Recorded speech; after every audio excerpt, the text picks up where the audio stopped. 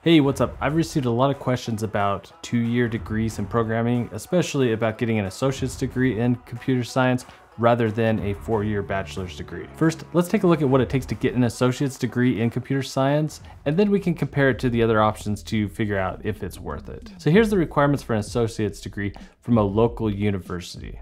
First off, you'll need to pass 62 credit hours of classes. 39 of those are generals. History, ethics, and values.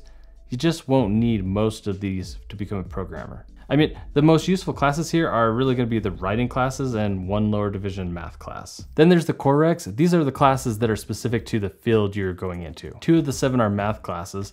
The other 5 are related to programming. That's just under a quarter of the classes being actual computer science courses. And those core classes are lower division classes, which means they're going to give you a broad introduction to programming concepts. You're also going to learn a little bit about web development, and it looks like even some assembly, some basic algorithm stuff. And that's at least going to be 2 programming languages right there. Don't get me wrong, these classes are going to help you in your career, but you aren't going to be spending enough time on any one particular topic to really develop enough proficiency to have it make a huge impact. Much of the coursework is going to involve theory at the expense of hands-on experience. Compare that to someone who decides to go to a boot camp or to a specialized trade school, and they end up focusing on learning technologies and practical skills in areas that are in high demand, and they're getting a lot of hands-on experience, and they're even going to come away from that experience with a portfolio that they can show to a potential employer. Consider this: by the time you finish your general courses, someone else has already graduated from a boot camp. They might even already have an entry-level job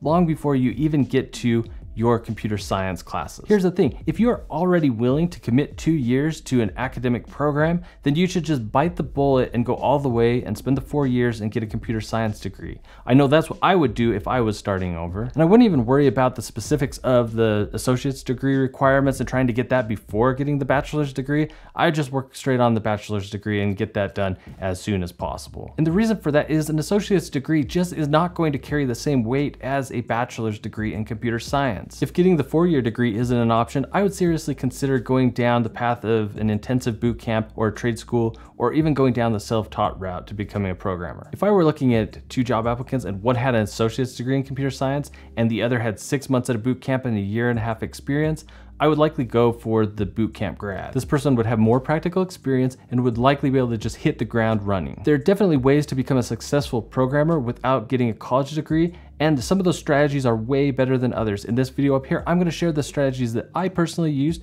to become a self-taught software developer, and I'll see you in the next one. Lates.